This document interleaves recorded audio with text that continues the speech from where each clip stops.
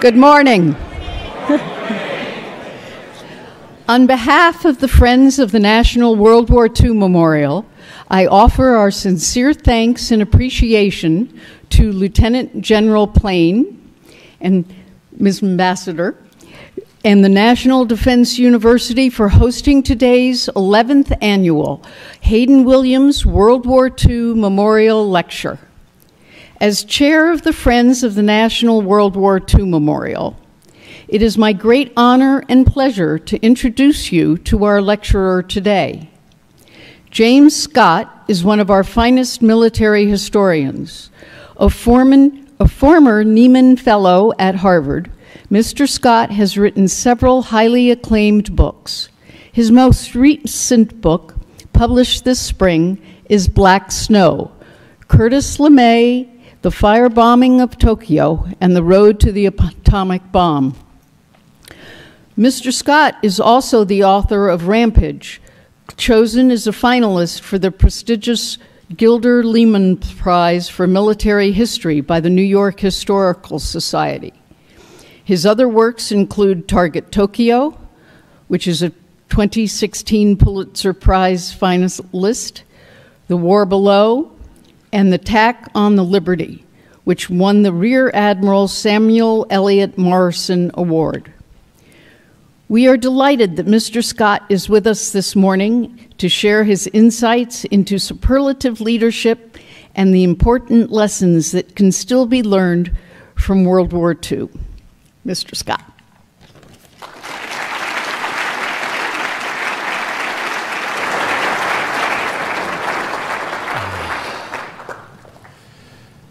Good morning. Hope everybody's doing well today. It's a real privilege and an honor to get to join you all today and to deliver today's Haydn Williams World War II Memorial Lecture. To follow in the footsteps of esteemed colleagues and historians who've given this lecture in the past, historians like my good friend Alex Kershaw, Ian Toll, and Craig Simons. I also want to thank the Friends of the National World War II Museum for inviting me here. It's an amazing organization dedicated to teaching the lessons of World War II to future generations. And I'd also like to extend a special thanks to Director Holly Rotundi, Board Chair Jane Dropa, and all the other members of the distinguished board who helped promote this worthy cause. I'd also like to thank NDU President, Lieutenant General Michael Plain, and his terrific leadership staff for inviting me here today and for being so hospitable. Now, before I begin, I was thinking about World War II and about leadership, and I was reminded of I was just at a conference this past week with Alex and talking about World War II.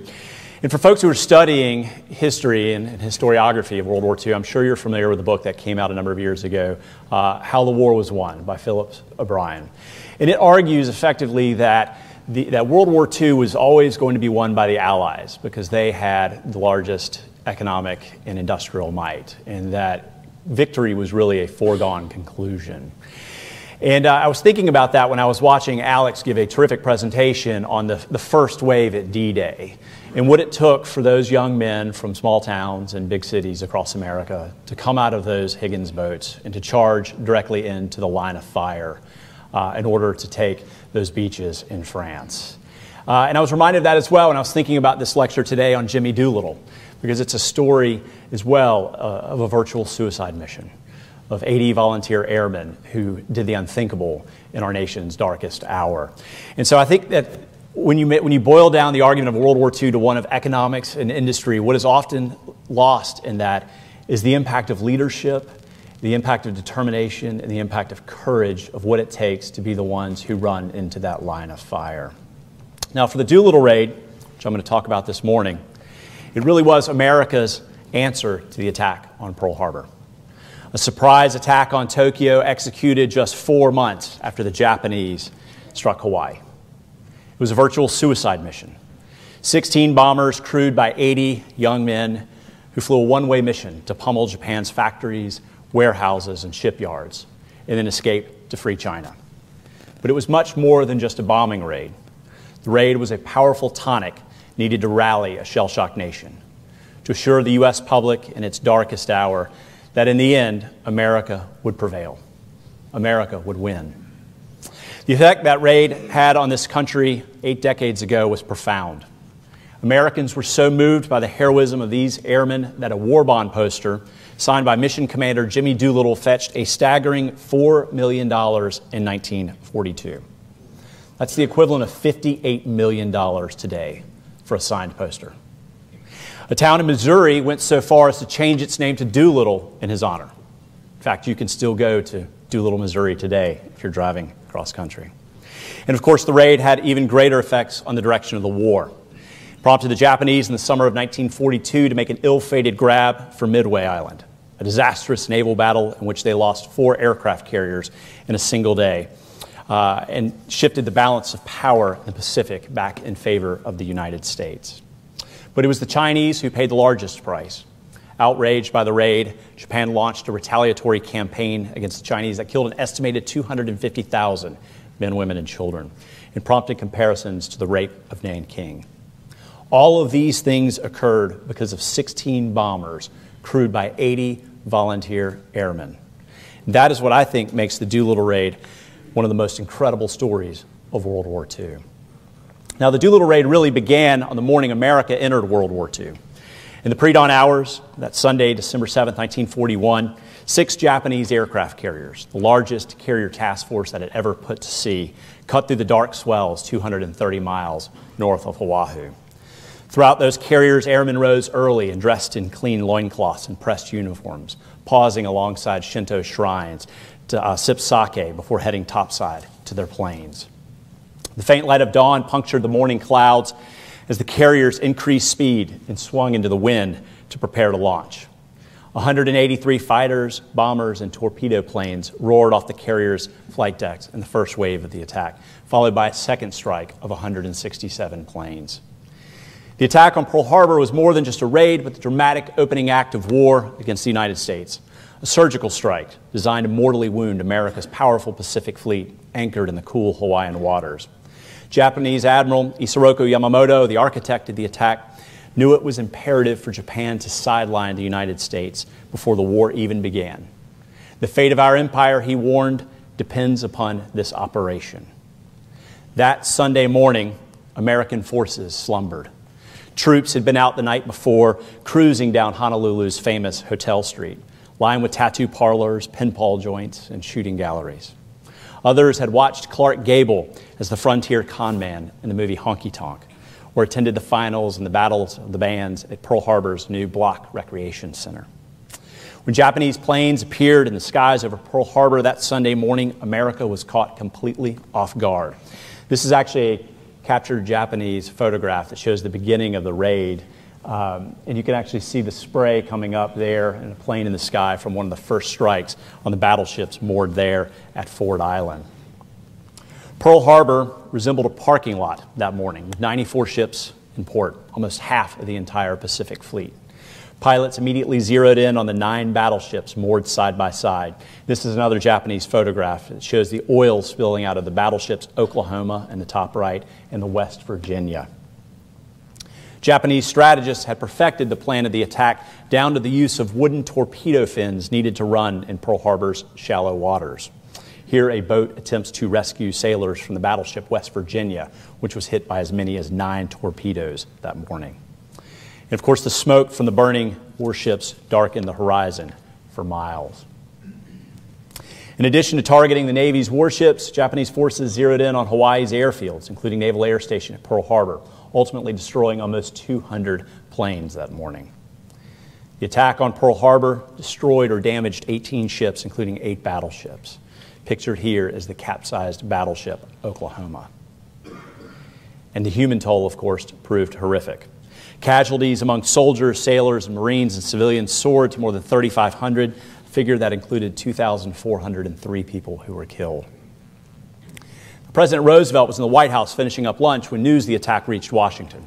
That afternoon, as damage reports continued to pour in, he wrote what was arguably his most famous speech, even though it totaled barely 500 words. His use of the word infamy, his son later noted, would forever describe what happened that day. And if you go and you look at the draft of that speech, he originally wrote that it was a date that would live in world history before he scratched that out, choosing infamy instead. The next day at 12:30 p.m., he delivered that speech before Congress asking for a declaration of war. Now, personally, Roosevelt was sickened by the attack, and he knew that the immediate patriotism that flared up in the days that immediately followed would prove short-lived. He also knew that America was in no position to go on a sustained offensive. It would take much of 1942, in fact, to enlist and train new troops, to build more ships, planes, rifles, and bullets. Yet he knew that the American public's patience would not last that long. So before rescuers could even pull all of the dead out of the oily waters of Pearl Harbor, he summoned his senior military leaders and demanded America find a way to strike back. Not a raid against some far-flung island in the Japanese Empire, but an attack on Tokyo. The challenge facing American war planners was just how to do it. America had no bases in the region from which to operate. In addition to the attack on Pearl Harbor, the Japanese had seized Guam and Wake, and the Philippines under siege would fall in a few months. Japanese had likewise taken Hong Kong and Singapore from the British and the oil-rich Dutch East Indies from the Netherlands.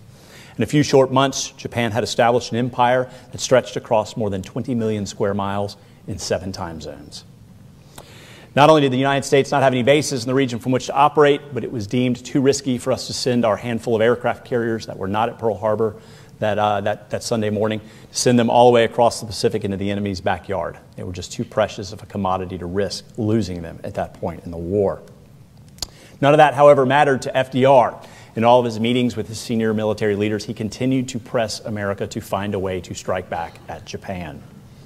Now, while at Norfolk, one of Admiral King, who was the CNO at the time, Admiral Ernest King, one of his staffers was down there checking up on the Hornet, which was getting ready to come online. And while he was down there, he happened to see an airstrip, an airfield marked up to resemble a carrier's flight deck. And naval aviators were practicing takeoffs from that. And just seeing that juxtaposition prompted an idea. What if, instead of using short-range, single-engine Navy fighters, what if America swapped those out and used long-range Army bombers to take off from the deck of an aircraft carrier? And that spark, that idea, became the genesis of what today we now know as the Doolittle raid. Now, turning that concept into a reality fell to 45-year-old Lieutenant Colonel Jimmy Doolittle, who was, without a doubt, one of the most fascinating characters of the 20th century. Born in California, he ultimately grew up largely in Alaska, where his father was an unsuccessful gold prospector. Now, Alaska in his youth was not like what you see today from the bow of your cruise ships. It was far more like the Wild West, a frontier land. There were very few paved roads, saloons far outnumbered grocery stores. Doolittle actually watched his best friend in childhood get torn apart by dogs in the street one time. Now, Doolittle was small in stature. He stood just 5 feet 4 inches tall. But on all his military records, he upped his height by 2 inches. And being a small kid in the Wild West of Alaska, he realized he needed to learn how to fight if he was going to survive. And so he started to box. And he became so good at it, in fact, that he later became a professional boxer. Now, Doolittle eventually returned to California and enrolled in college. And he'd always harbored an interest in flying. So he enlisted in the Army when World War I began. And on his first flight, he fell in love with it. He proved so good at it, in fact, that rather than send him to Europe, the Army kept him home to train others. Quote, "My students were going overseas and becoming heroes," he later lamented. "My job was to stay home and make more heroes." Now, when the war ended, Doolittle chose to remain in the service, recognizing that it was the one place where he could fly every day and still earn a steady paycheck. It's important to remember, this is the early era of aviation. Okay? This is the time of barnstorming. Okay? Pilots are out setting records. They're doing aerial feats. There's competitions. There's races and all that. Now, Doolittle, the fighter, the boxer, the scrapper, decides he's going to jump into that. And so he goes on. He sets a number of speed records. He's also the first pilot to ever fly cross-country in less than a day. And it took him 22 hours to do so. And of course, there's no GPS at this point. So he's literally flying using Rand McNally road maps as he crosses the country from one side to the next. But Doolittle was also brilliant. He earned his master's and his doctorate from MIT. And he realized that one of the biggest challenges facing early aviation was the inability to fly if you couldn't see where you were going. So he helped develop the artificial horizon, which is still standard on planes today. He's the first person to ever take off, fly over a set course, and land again using only instrumentation. And he accomplished this inside of in order to pull off this feat for the Guggenheim, they actually put him in a cockpit and zippered him inside with a piece of canvas over it, so that he was literally inside a cocoon. Now, to make sure that the plane didn't crash, they had another pilot at a set of controls in front of him who had to fly with his hands above his head throughout the entire flight, just so that observers on the ground would know that Doolittle was actually the one controlling the airplane. Now, the New York Times summed him up best in 1927 when they said, quote, "Doolittle is as gifted with brains as he is with courage." So when World War II began, Doolittle was the staff troubleshooter for Army Air Force's General Hap Arnold. And one of his first assignments in that role was to take this idea of a raid on Tokyo and turn it into reality. And as you can see, he was really the perfect person to help bring together a feat that would require courage, leadership, and ingenuity. Doolittle first looked at logistics, and he determined that the B-25 was the best plane for this operation. And he picked it largely because it had a 7-foot wing clearance. It meant that it could just barely slide by and take off, have just enough clearance to miss the superstructure or the island of an aircraft carrier and be able to take off. But he also recognized that there was no way, if you could take off, that you'd be able to land again on an aircraft carrier. So this would have to be a one-way mission. So he realized that his planes needed to be able to fly about 2,400 miles. Okay, so the B-25's range was about 1,200 miles. So he was going to have to effectively double that. And aviation fuel is really heavy. A gallon of aviation fuel weighs over 6 pounds. So if you're going to literally double how much fuel capacity, you're going to have to strip everything you can off of that plane. That included radios, which they didn't want to have anybody accidentally alert the Japanese they were coming. That included guns in a lot of cases, and all sorts of other hardware in order to do it. Now, because they knew they were going to fly low and without a belly gun underneath, they did come up with a little ruse, which was if they took 2 black boards that essentially resembled broomsticks and painted them black and stuck them out the back of the B-25, it would at least look like they had guns back there, even though they really didn't. Doolittle also had to pick his airmen. Now, the B-25, we'd go on to build about 10,000 of them over the course of World War II, but it was a really new airplane in 1942. And a handful of squadrons were flying them out in the Pacific Northwest doing anti-submarine patrols. So Doolittle ordered those men transferred from there down to Columbia, South Carolina. And there he picked what would ultimately be his 79 volunteer airmen for this mission. He then transferred those crews down to the Florida Panhandle to train under a Navy pilot to learn the art of carrier takeoffs. Meanwhile, the Navy began assembling its task force of 16 warships, crewed by more than 10,000 sailors under the command of the colorful Admiral Bull Halsey.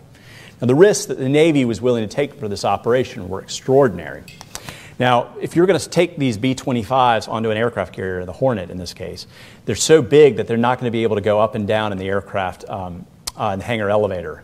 So they'd all have to be tied down on deck, which meant that if the Hornet came under attack, they'd have no way to swap out for fighters. So they had to send a second carrier along with them, the Enterprise, for cover.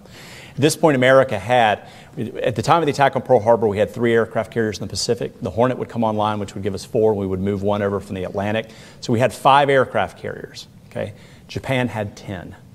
So we were literally half their power in the Pacific for naval aviation there. And we were going to send 2 of those carriers all the way across the Pacific, 5,200 miles to the enemy's backyard, and hope that nowhere along the way would they run into any stray merchant ships, submarines, or patrol planes that might spoil the much-needed secrecy this operation depended upon. April 2nd, 1942, just 16 weeks after the attack on Pearl Harbor, the Hornet departed San Francisco bound for Tokyo. The carrier's only protection was a task force of ships, which included 4 cruisers and 8 destroyers. Tied down on deck, the Hornet, wheels chalk, stood 16 B-25 Army bombers. Here's a close-up shot of one of those.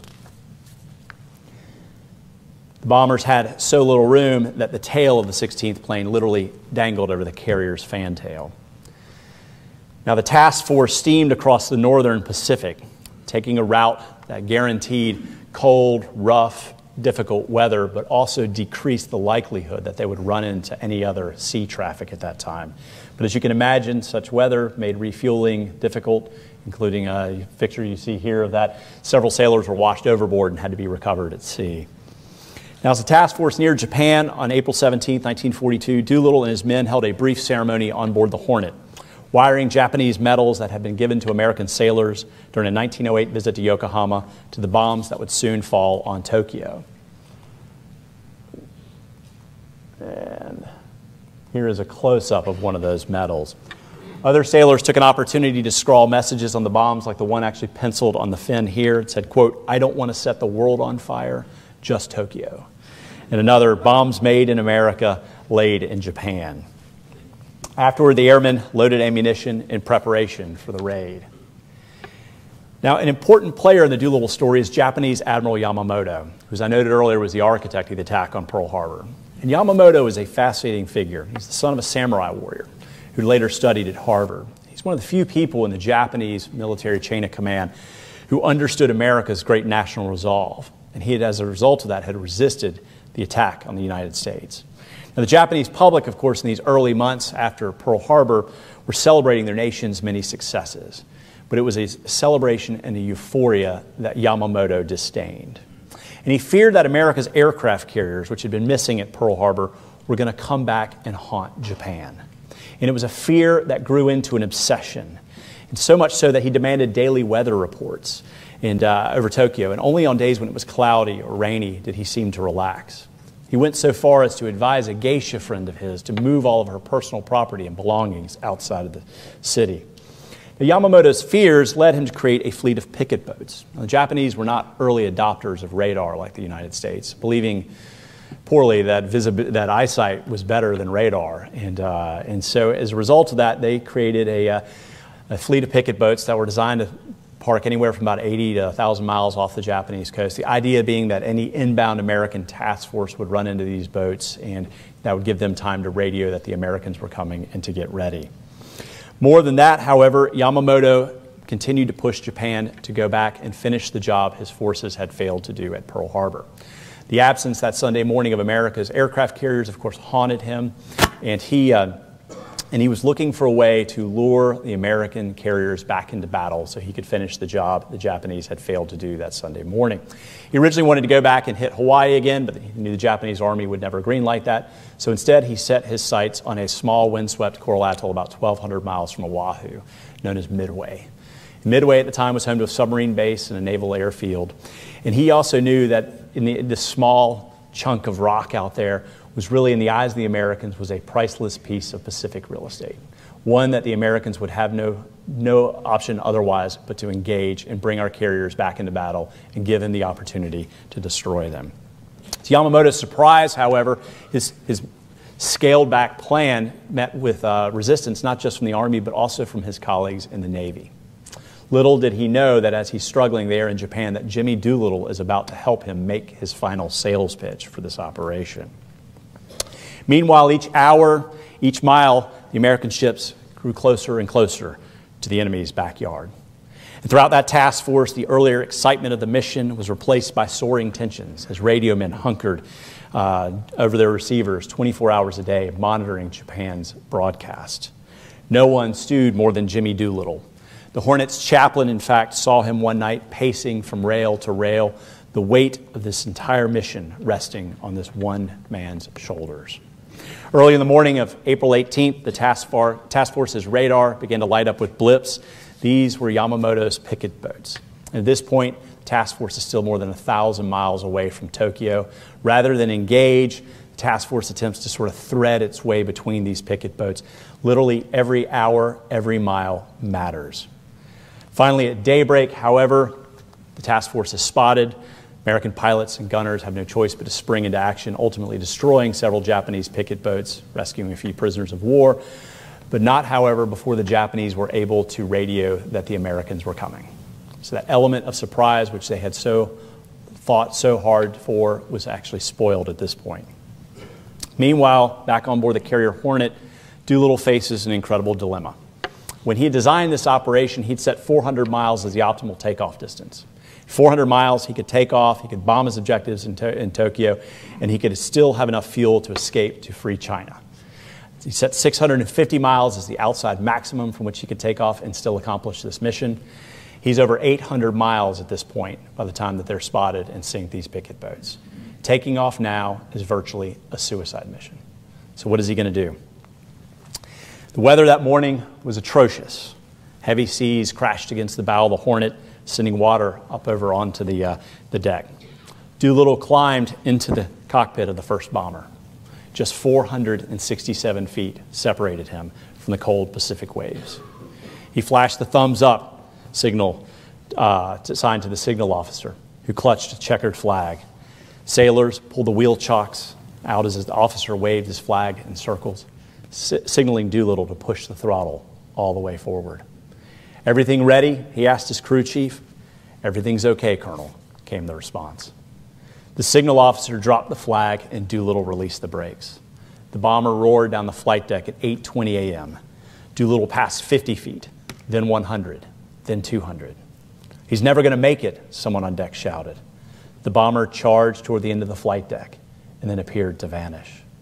"Doolittle's gone," one of the Army navigators thought to himself. "We'll have to make it without him." But then that bomber roared up into the gray skies over the carrier's bow. Sailors crowded along the flight deck, and the carrier's island erupted in cheers. The shout that went up should have been heard in Tokyo, the mission's doctor recalled. And this photo here from that mission is probably one of the most famous photos of World War II, showing the takeoff from the deck of the Hornet on April 18th, 1942. The other 15 bombers followed Doolittle, one right after the other, flying just above the wave tops en route to Japan. The 16 bombers flew in at rooftop level over Tokyo and other key industrial cities like Kobe and Osaka. Each plane carried just 4 bombs. Crews flew over baseball games. Children waved. A few even threw rocks at one of the bombers. Airmen could see the muddy moat in Tokyo that encircled Emperor Hirohito's palace. Now, this is actually one of only 2 photographs shot by the Raiders that exist today. It's actually a photo of the naval base in Yokosuka. This is the other photo, and you can tell they're not really spectacular photos. It's what you'd expect when you're shooting out of a plane flying at 230 miles per hour. Now, there have been a few books done in the past on the Doolittle raid, but not until this project did anybody look in Japan's archives to see what records might exist from their perspective that might shed insight into this historical raid. And when we did, I was amazed to find that the after-action report of the Doolittle raid still existed in Tokyo in the archives. And I was surprised for a couple of reasons. Number one, Japanese toward the end of the war began to destroy massive amounts of their documentation, hoping that it would not fall into American hands and be used against them in war crimes trials. And number two, because the United States intensively firebombed Tokyo over the 1945 6 different times, destroying about 56 square miles of the capital. And if you're looking for a book on that, I would highly recommend Black Snow. Sorry, I just have to promote that. But so anyway, so the combination of these two things really added up to the fact that there was probably not going to be much there. But I was miraculously surprised to find that the after-action report, in fact, existed. And on that were about 40 photographs that had been taped down onto that report. These were about 3x3 images. We don't have the negatives, but we did get the photos, and we were able to scan them in and clean them up.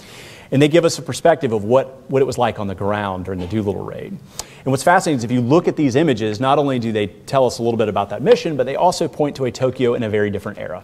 And folks who've been there today know the city filled with steel and glass high-rises and whatnot, but that was not Tokyo of 1942. Tokyo of 1942 was largely 1- and 2-story wood-framed buildings. Literally 98% of the capital was made of wood and paper. And of course, they had no zoning, so it wasn't like you had all your industry in one area, your apartments in another, and commercial elsewhere. It was all just mixed in together, just this dense clustering of steel mills, munitions factories, homes, schools, etc. And so these photos kind of give us a little bit of that window. This is actually bomb damage from one of the raiders. It's actually a few homes that were struck there. It gives you a sense, you can see all the wood construction there. Here's another, actually, this is a photograph here of a wooden factory building that was hit. This is actually a crater left by one of the 500-pound demolition bombs. And the raiders, all told, destroyed about 112 buildings in Tokyo and damaged about 53. 87 people were killed and about 500 others wounded in the raid. This is actually a bomb crater near the Asahi Electrical Manufacturing Corporation in Tokyo. It measured more than 15 feet wide and 10 feet deep. And this one actually gives you a little bit better perspective because you have some people there, some Japanese officials there that kind of lend that much needed perspective on how big it was. This one's kind of the same in that you have an official standing there in a crater that measured 6 feet deep and almost 43 feet wide. And next to him you can see the blown out panels and windows of another wooden factory building. And here too is another, this is a residence in Tokyo that was hit. And another angle of workers there afterwards on site. Now the Japanese were really curious to learn everything they could about this mission. And so what you're looking at here actually, as you can see, sort of the top there is a top of a head. You're looking from the inside of a building out as workers were literally digging down deep into the pluff mud of Tokyo, over 10 feet down, before they were able to recover an unexploded, one of our unexploded bombs, a dud there. So just some really fascinating stuff from their archives. This is a photograph from the Yomiuri newspaper the day after the raid, showing how low the Doolittle raiders came in, sort of just rooftop level, and you can see some of the black clouds of anti-aircraft fire there. And of course the headlines in the newspapers, because they were controlled by the Japanese government, of course, are filled with propaganda. And one of the headlines here says, quote, "As pledged, a glorious defense of the homeland." And it's quite a humorous headline, because none of the raiders were actually shot down over Tokyo. In fact, only 2 of the 16 bombers suffered any kind of damage whatsoever. It was just minor flak damage. All 16 bombers made it out of Japan. Low on fuel, one pilot diverted to Russia, where the authorities interned him and his crew for 13 months. The rest flew on to mainland China, and as they were crossing over the East China Sea there, the fuel lights that they had all so feared when they took off all began to pop on. And the raiders were terrified they weren't going to make it, until out of nowhere this tailwind comes in and it blows them across the water there. And the raiders would later refer to that as the hand of heaven. And still, even as they're closing in on the coastline of China, and they can see the watercolor begin to change from blue to brown, indicating that mud and sediment there, that they're getting close, and they think they're about to make it. It's getting toward nightfall and whatnot. Suddenly storms materialize, and it starts getting dark on them, and rain is beating against their windshield, and the fuel lights are on. And the raiders all realize at this point that they're aiming for these gravel runways tucked between 10,000-foot mountains, that there's no way they're going to be able, in the rain and the nightfall, to be able to find them. And so they have to make a decision at this point as to whether or not they're going to try to crash land on beaches or whether they're going to bail out. 3 of the raiders were killed during this time. 8 were captured by the Japanese, while the rest of them actually received help from locals and missionaries. This is actually a photograph of Jimmy Doolittle next to his wreckage the day after the raid. Now Doolittle, he's here sulking, as you can see there. Here's another photo of his wreckage there, because he has no idea where his crew is or where all the rest of the other bombers are. And here he is, one of America's top airmen, and he had to bail out of his plane, and he's convinced that the mission is an absolute failure. And so he manages to link up with his crew chief, a guy by the name of Paul Leonard. And Paul Leonard can sense that the boss is sulking here, so he decides he needs to cheer him up a little bit. So he goes over and he says, "You know, boss," he says, "you know, this mission's not a failure. In fact, I'm convinced that when we get back, they're going to give you the Medal of Honor for this." And Doolittle looks at him, and he was dear friends with Paul, and he said, "Paul, I appreciate what you're trying to do here and all, but no, really, the mission's a failure. We lost all the planes. I don't know where anybody is. They're going to court-martial me for this." And so Leonard says, "All right, got to regroup here." So he comes back and he says, "Okay, not only are they going to give you the Medal of Honor, they're going to make you a general." Now remember, he's a lieutenant colonel at this point, so he's going to have to skip a rank. Now we're going to come back to that story in just a few minutes, so just remember that. So Doolittle does eventually link up with the rest of his crews here. You can see him here. To our left, to Doolittle's right, is Dick Cole. He was the last surviving raider, passed away just a few years ago at the age of 102. Doolittle's crews came down over an area of about 400 square miles of China. So you can imagine there's, and it's not the China you see today. This is a rural, primitive environment of mountains, of forests and whatnot. It's not the overdevelopment that you see so often there today. Now, a few of the raiders were injured, none worse than Ted Lawson. If anybody watched the movie 30 Seconds Over Tokyo or read the book, then you know that Ted Lawson was the one that had to have his left leg amputated by the mission's doctor in a rural Chinese hospital. The other raiders had to then make their way across rural China using any form of transportation available, including rickshaws, sedan chairs. One crew even rode miniature ponies, but unfortunately we do not have photographs of that one. Everywhere the raiders went, they were greeted as celebrities and heroes, because of course China had been at war with Japan for much longer than the United States, and so this was a welcome strike back. Their hero status was made official when they reached Chongqing, which was China's wartime capital. There, Madam Chiang Kai-shek awarded them all Chinese commendation medals. Now, the raiders all fell absolutely in love with Madam Chiang Kai-shek, okay? She had actually studied in the United States. She'd gone to high school in Georgia, of all places. And so she spoke English with a Southern accent. And the raiders called it her Scarlett O'Hara accent. And so at one point she's like, oh, I'd really love it if you guys gave me one of your caps. And so every raider is taking his cap off and trying to give it to him. So they just fawned over Madam Chiang. And so at one point they're having a big group photo taken, like you see here, and she's in front of a couple of the raiders. And one of the guys is standing right behind her, and he looks over at his buddy, and he says, man, there's no way I can ever show this picture to my girlfriend. And Madam Chiang looks back at him and goes, is she a blonde or a brunette? So, and of course, she met with Doolittle while he was there to present him with his medal. But of course, Doolittle's biggest honor awaited him when he got back to Washington. And here you're seeing FDR presenting him with the Medal of Honor. He also learned when he got back to Washington that he had, in fact, been promoted to Brigadier General. So it just goes to show you, your crew chief always knows best, right? Now, for the 8 raiders captured by the Japanese, the story was far from over. Those raiders suffered horrific torture, beatings, waterboardings at the hands of the Japanese. The raiders were ultimately put on trial and convicted in a sham proceeding that lasted less than 30 minutes. The Japanese sentenced them to death, but ultimately commuted the sentence of 5 of those raiders to life in prison. 3 of those raiders would ultimately face the firing squad, including Billy Farrow, a native of Darlington, South Carolina. Now, on the eve of their execution, the Japanese allowed the raiders to write final letters home to their families. They never mailed those letters, however, but they were found at the end of the war in a Shanghai funeral home. And so we were ultimately able to return those letters in 1946 to the families of those airmen who were executed. And it's from that finding that we know that on the eve of his execution, Billy Farrow wrote 4 letters. He wrote one to his mother, he wrote one to his aunt, he wrote one to his best friend, and he wrote one to his girlfriend, Elizabeth Sims, who he had met as an undergraduate student at the University of South Carolina. And he showed incredible maturity for a 24-year-old on the eve of his execution. He wrote to her, quote, "You are the only girl that would have meant the condition of my life.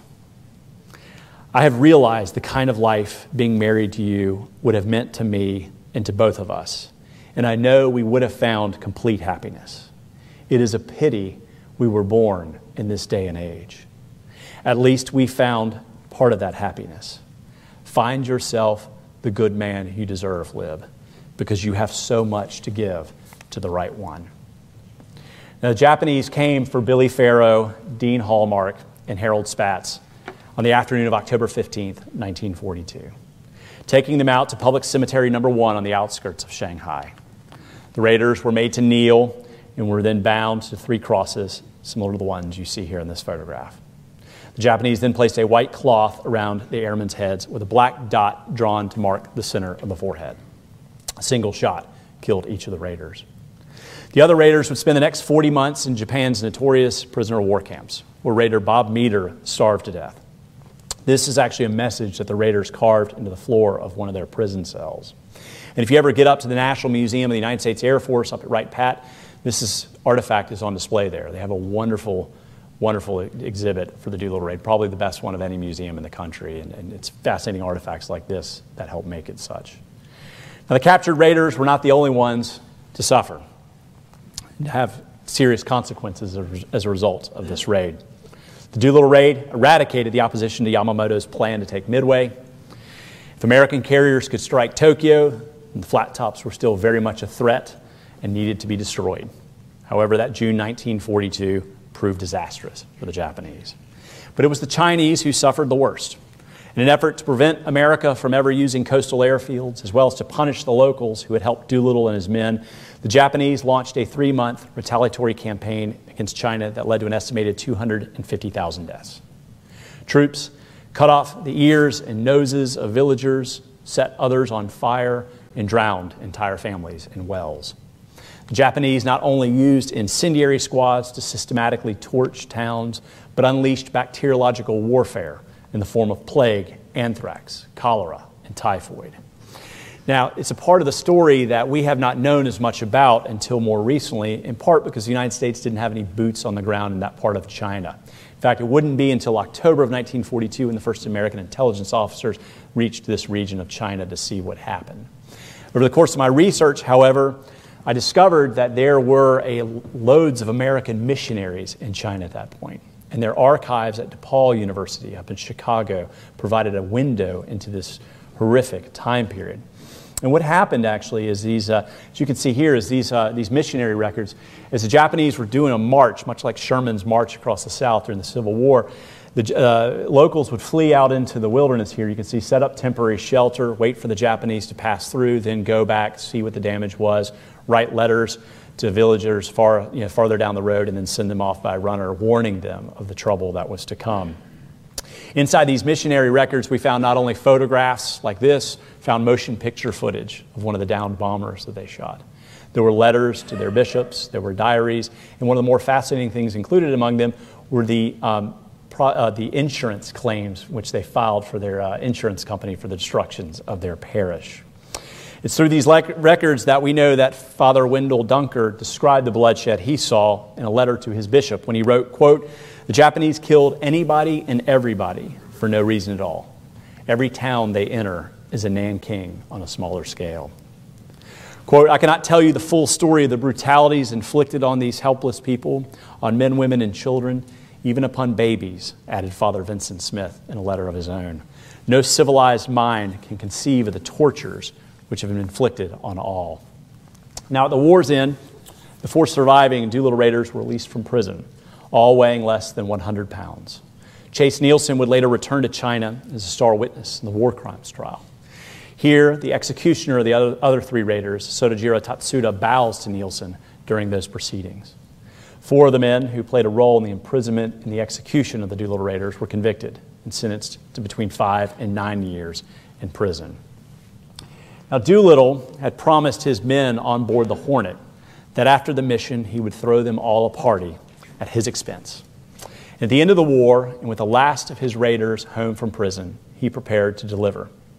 In December 1945, he rented out rooms in a hotel in Hawaii, and he threw them a huge party that started a tradition that carried on for more than 7 decades. Okay? Now, the city of Tucson in 1959 got together and raised money and gave the Doolittle Raiders a set of silver goblets. And folks may be somewhat familiar with this story out there. And each goblet had the Raider's name engraved right side up and then upside down, so that when that Raider passed, that goblet could be turned upside down and his name still be legible. Doolittle then added his own bit to this celebration by donating a bottle of 1896 cognac to the Raiders. Okay, and that was the year Doolittle was born.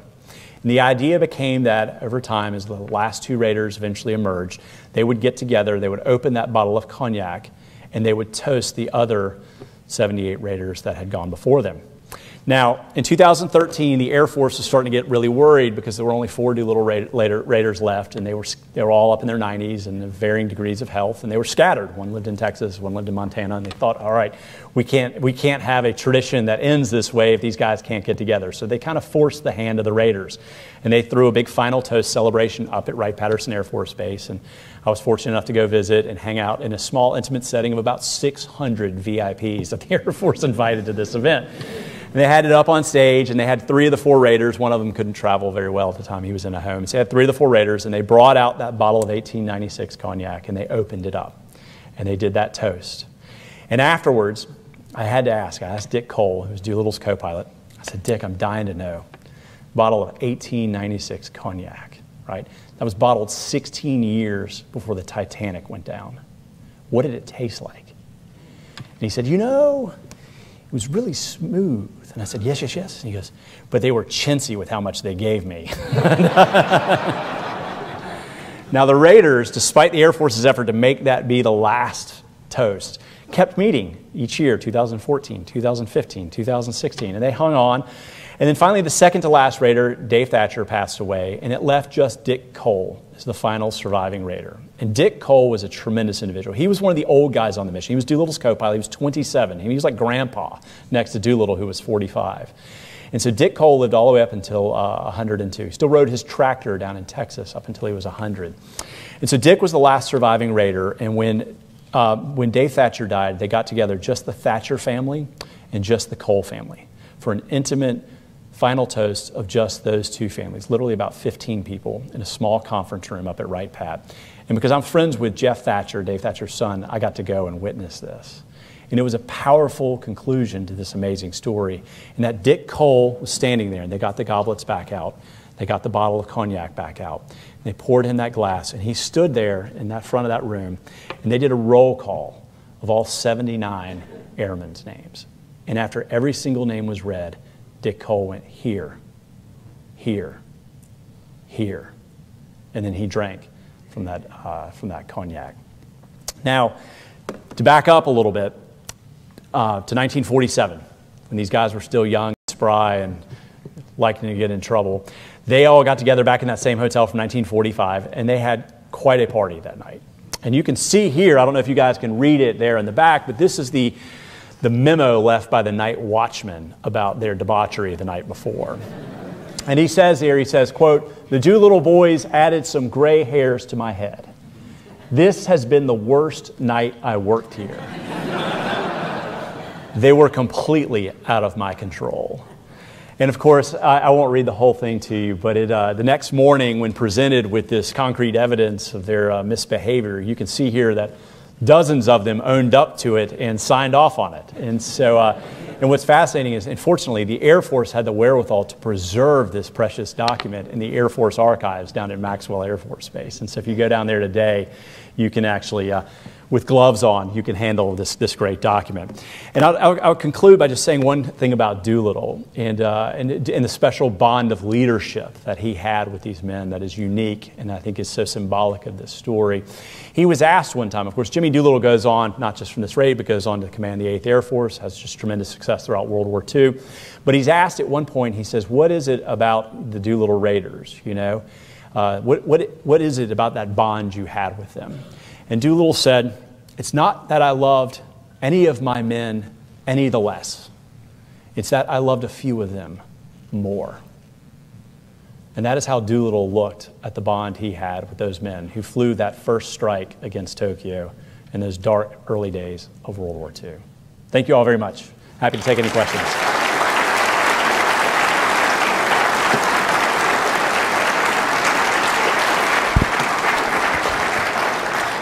Great, thank you. I'm Bob Watts from the National War College, and Mrs. Scott, just FYI, my military records say I'm 6'2", so I can relate. I'll be monitoring questions, and as usual, we have 2 microphones set up on side, and we have questions online, so if you'd like to ask questions, please approach the microphone, identify yourself, or be recognized, and that's how we'll do it. The floor is open.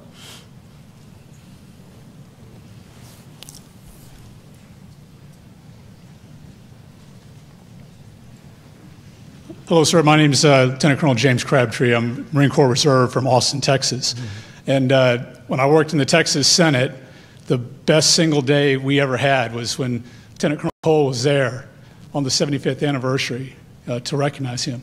So my question is, what was it that inspired you to write this book? I mean, the story was around, but your book was excellent. And what was it that caused you to write it?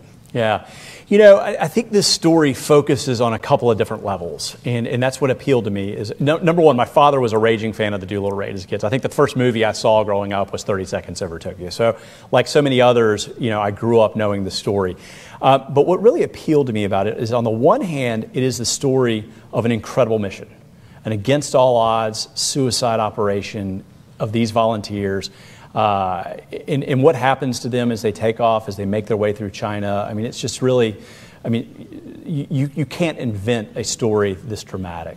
But on the other hand, it really functions, I think, as a window into America at this point. And, you know, we're so used to, when we talk about World War II and we think about, you know, the success of the Allies and the Americans, you see the images of the huge American task force in the end of the war coming into the Philippines and whatnot, and it's just it's a sea of steel and whatnot. But it wasn't that way in 1942.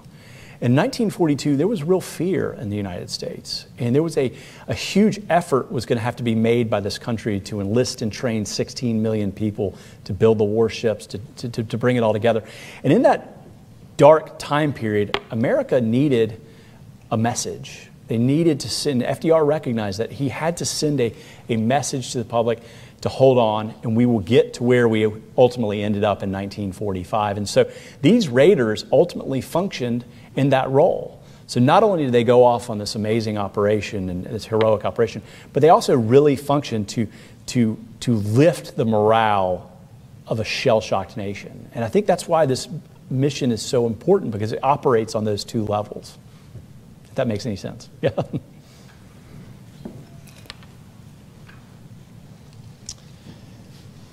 Good morning, sir. Lieutenant Colonel David Johnson, U.S. Space Force, from National War College. So my question for you, you talked about the patrol boats on the Japanese side, you know, finding and being able to radio back. And I'm curious, you know, it's surprising that they, you know, weren't able to damage any of the planes. I'm curious if you know in your research what the Japanese did with that information. Did they take any defensive approaches? Or? Yeah, no, that's a great question. It's one of those things you just can't get into in 45 minutes when you're trying to compress a 600-page book. Of course, the Japanese had no idea that the America was going to use longer-range Army bombers, and that we would be able to take off as quickly as we did. So they were thinking, okay, if they're going to use single-engine Navy fighters to be able to come in, they're going to have to steam all the way within just a couple hundred miles, 200 or 300 miles from Tokyo.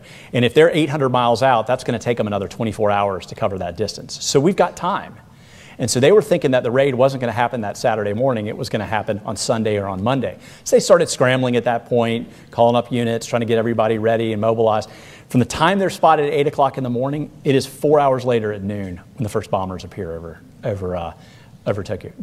So the element of surprise was actually preserved, but because the Japanese didn't expect the creativity of this type of operation. Yep. I'm Colonel Terasaki from Japan. Thank you for the lecture. It's a very good to help my understanding of that war. And also it's very important to getting the knowledge to never happening again, same things. So that it's very helpful for me. So my question is, first, the war is very difficult. Difficulty is at the beginning and the end. My question is regarding to the nuclear weapons. So what were your views on the impact of the nuclear weapons? How do we calculate about the impact for the, Japan? So about the atomic bombs. And so actually I cover that in my, again, Black Snow. My more recent book actually looks at the firebombing campaign and sort of leads up to the atomic bomb. And I think what the atomic bomb is, at that point, Curtis LeMay, by the time of Hiroshima rolls around, the United States has destroyed about 170 square miles of Japan cities. I mean, LeMay has, by June of 1945, he has burned about 100 square miles of Japan's leading industrial cities. He moves on to secondary-sized cities. And then by the later part of the summer, he has moved on to tertiary-sized cities, literally cities of about 35,000 population. He's asked by General Hap Arnold, when do you think the war is going to end? He says, give me half an hour, I can calculate that for you. He comes back and he says, we will be out of targets by October 1st.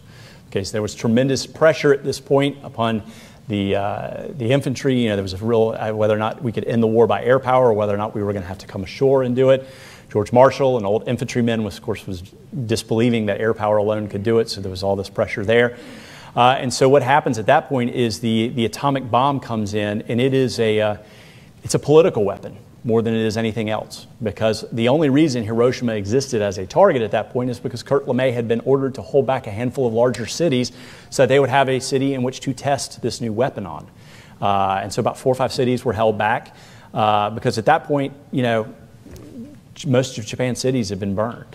And so Japan was, of course, looking for a way out of the war, the emperor was. But Japan was looking for a way out of the war, but they wanted to have some sort of final victory that would give them a better bargaining position at the surrender table. They did not want to have to face unconditional surrender like the Japanese, and they needed to have something to help them negotiate. And of course, what they were trying to negotiate for was to preserve the imperial structure of their government, to keep the emperor in his job.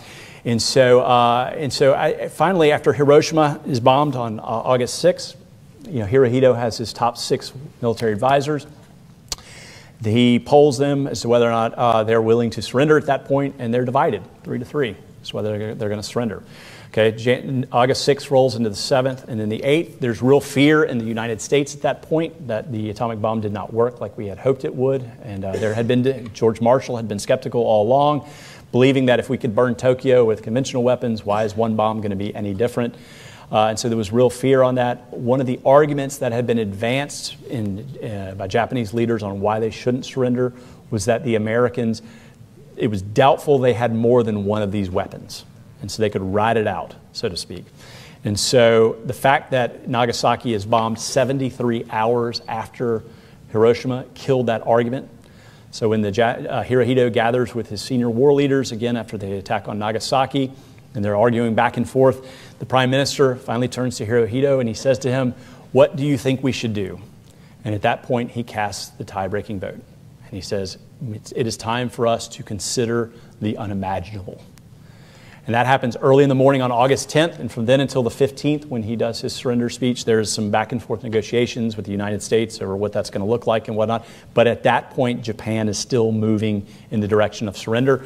There was tremendous fear, however, that there would be a coup. In fact, Hirohito records his speech. It's about 4.5 minutes long, records it on a record. It is locked into a safe. He is then spirited away, put in a bunker to be protected. At that point, on the night of the 14th, before he's given it, there is a failed attempted coup to try and try to stop the surrender. And so, at the end of the day, I think the atomic bomb, and if you look at Hirohito's surrender speech, it is all about how the Americans have this new weapon, which has the capability to end life in Japan as they know it. It's a political weapon.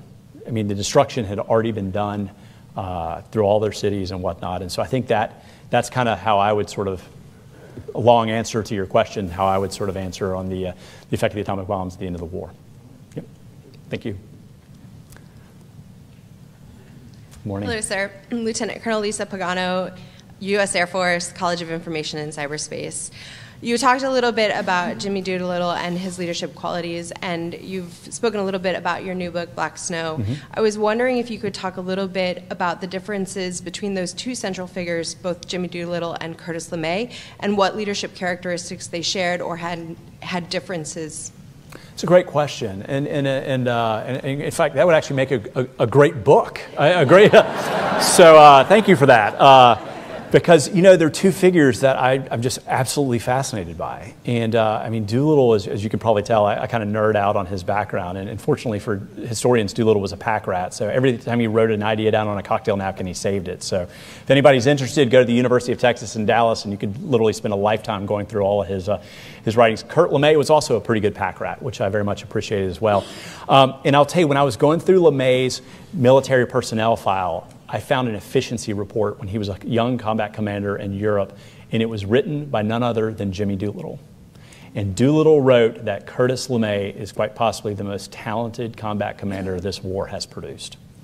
And what both of those men understood was their aviation. They were big, but both of them were incredibly accomplished flyers. They understood, I mean, Doolittle had literally come of age with flight. LeMay's a good bit younger than he was, but you know, but had come along afterwards. They both knew their equipment very, very well. They both wanted to fly their own missions. In fact, LeMay flew his first mission against Japan out of China. And finally, they had to tell him, you know too much. You can't fly these missions anymore. He flew with his crews over Europe. The difference between them, though, I would think personally, is that, you know, Doolittle, they both kind of came from rugged backstories. You know, Doolittle grew up in Alaska. LeMay's father had been kind of a manual laborer and whatnot. So they were both self-sufficient, driven individuals. LeMay lacked the social grace that Jimmy Doolittle had. LeMay was an awkward individual. You know, he'd grown up so poor, and he'd put himself through college working all night in a steel mill, literally setting out molds. 4 o'clock in the morning, he'd get off, go get a couple hours of sleep, and he'd show up the next morning and take classes. He never had time for sports, girlfriends, or anything like that. It's amazing he ever ended up married. But the fact that he did, his wife actually ended up being the one that brought that polish and diplomacy to him that he lacked in the early part of his careers. And so, but they were, you know, LeMay was a rougher individual to work for. He had a tight cadre of individuals that loved him and that he loved, but he did not have the gregarious personality. In fact, he hated talk and chit-chat. so much so that his men called him the diplomat because he just despised speaking. They also called him Iron Ass because he was a real hard-driving individual. But that said, his men really came around to respect him, much like Doolittle did. So, and I'm just kind of spitballing off the top of my head because I've never really thought to put them both together, but I'm feeling there's a bigger project here in all of this because they really are such fascinating individuals and were so accomplished in what they did. Thanks. That's a great question. Thank you. Yeah. Sir? Good morning, sir. Morning. My name is Bala, and I'm a civilian from the Space Force.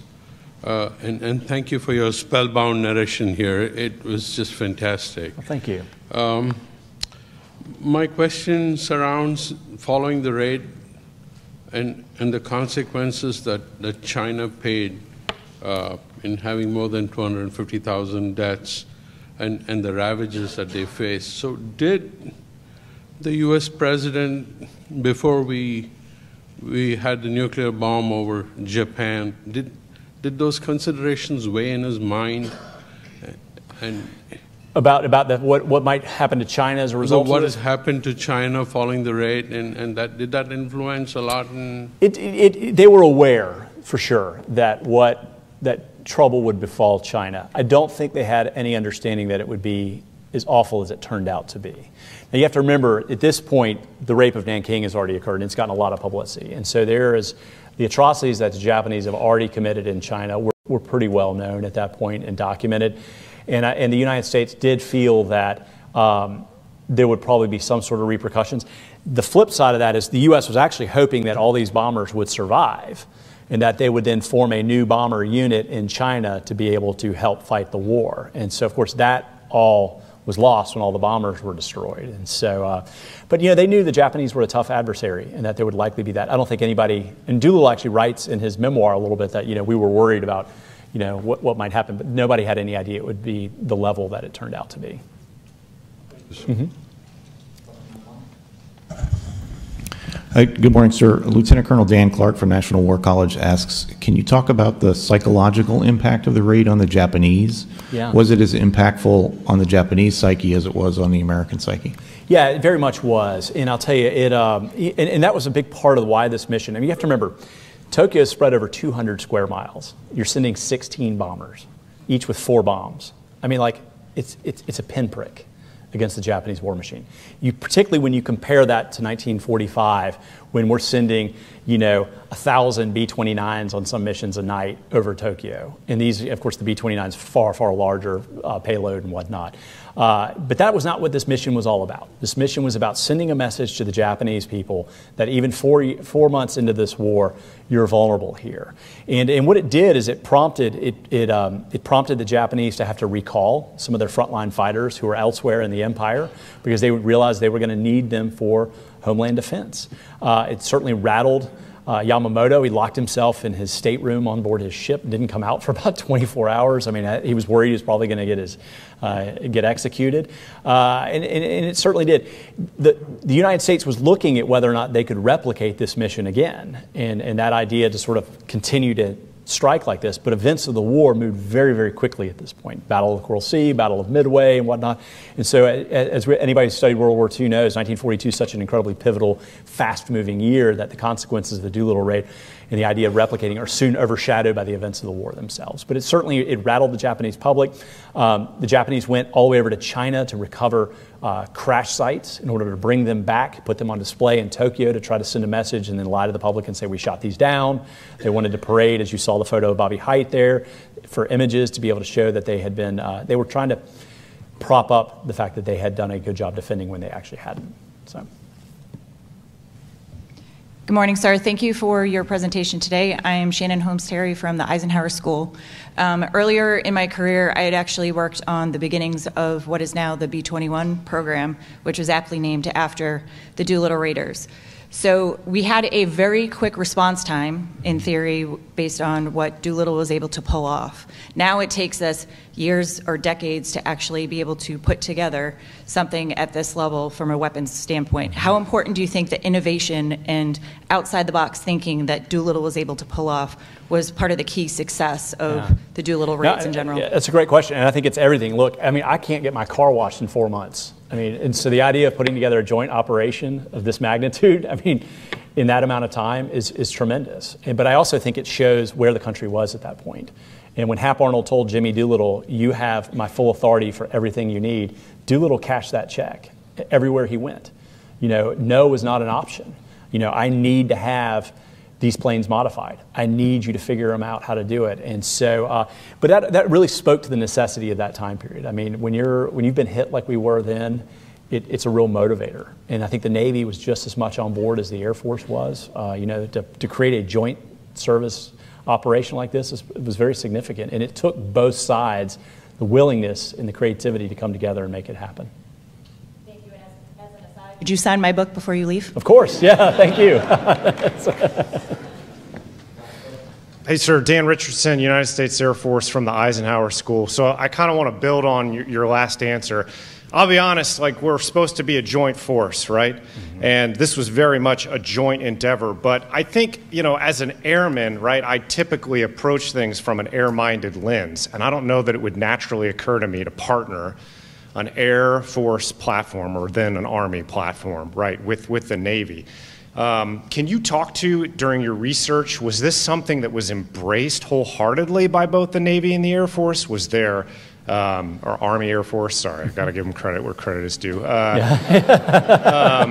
Or was there sort of reluctance? Like, you know, the Navy was like, you know what, we could probably do this all ourselves, right, using those single-engine fighters. And the Army Air Force is trying to think about whether they can get planes over to China to conduct a raid that way. Or was it like based on where the country was? Anyway, if you could speak to that. Yeah, it's a great question. I'm always surprised why the Navy wasn't like, we'll just use belly tanks. You know, we can go farther, you know, do something like that. But no, they wholeheartedly embraced it. I mean, and I think you had, and it was a small group of individuals. Secrecy was paramount at this point. And so you had Ernest King working directly with Hap Arnold and their staffs working directly. And that takes a lot because Ernest King was not a fun guy to work with or work for. I mean, he was basically a junkyard dog personality-wise, and his own staff was terrified of him. In fact, when Francis Lowe came to pitch him the Doolittle raid idea, he was terrified. He goes into his stateroom there, you know, and he says, you know, I've got this idea, and he's absolutely convinced that the admiral's going to bite his head off on it. Instead, King leans back in his chair and puts his hands out, and he goes, you know, Lowe, you might be onto something. Go see Hap Arnold. And so they kind of came together. But no, there wasn't really any reluctance at that point. You got to remember, they were all hearing from Roosevelt, make this happen, make this happen. They were trying to figure out how to do it. And so, hey, here's an idea, run with it. Yep. Thank you. Okay, so that's our last question. On behalf of the National Defense University, I'd like to thank you for this fascinating case study and very human story. And I think it demonstrates to us that leadership, initiative, and most certainly daring can have absolute strategic impact. So please join me in thanking our speaker.